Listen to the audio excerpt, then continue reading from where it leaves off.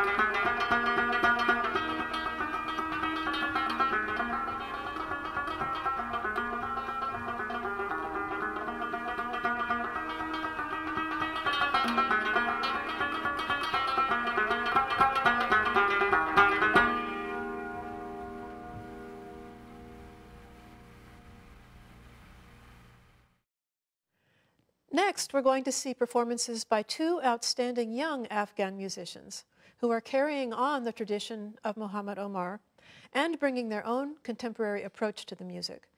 Would you introduce us to these musicians? Homayoun Sakhi was born and raised in Kabul, and his father, Ghulam Sakhi, was a student and brother-in-law of Ustad Mohammad Omar, and passed on to his son, Homayoun, the musical heritage that linked directly back to the origins of Afghan classical music. Today, Homayoun is really thought of as the finest and most innovative rabab artist of his generation. Salar Nader was born in Hamburg, Germany, to parents who were forced to flee Afghanistan during the Soviet-Afghan War. When Salar was 5, he and his family moved to California, and just 2 years after that, he started taking tabla lessons from the great Zakir Hussain. And today, he's considered one of Zakir's brightest protégés, and he has a full performing career of his own. Here are Homayoun Sakhi and Salar Nader in a concert performance of a folk song from Katagan, recorded at the University of Washington in April 2012.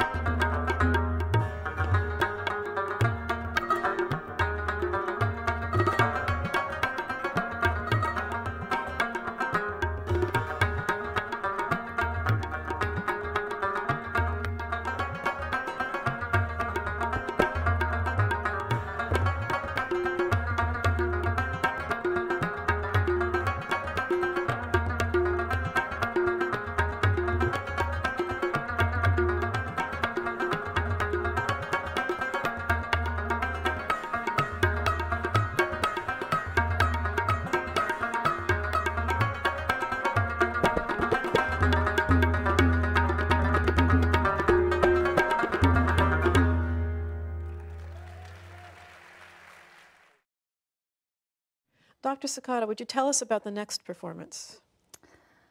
Homayoun Sakhi and Salar Nader performed the raga Puriya Kalyan in a classical Afghan style.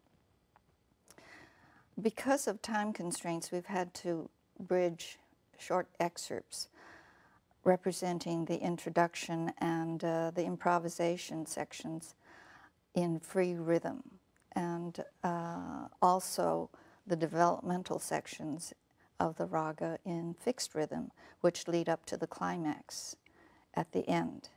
And here you'll have ample opportunity to view Humayun's innovative techniques that give him a chance to expand the range of the raga, of the rabab, as well as play beautiful glissandi passages that are quick as lightning and as smooth as silk. And this is really a remarkable performance.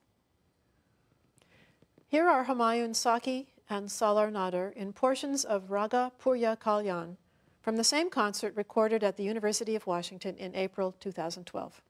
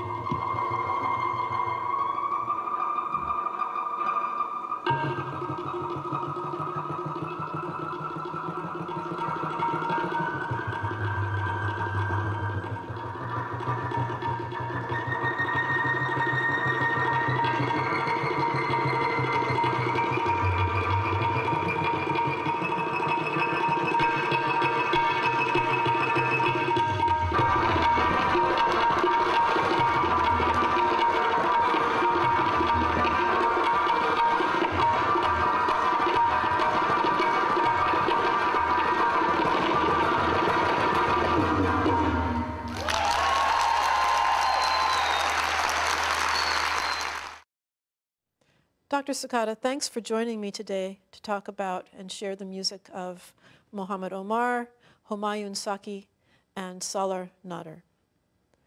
Thanks to Robert Garfias for the film footage of Mohammad Omar, and to Homayoun Sakhi and Salar Nader and the University of Washington Ethnomusicology Archives for permission to share the video recording of their 2012 concert.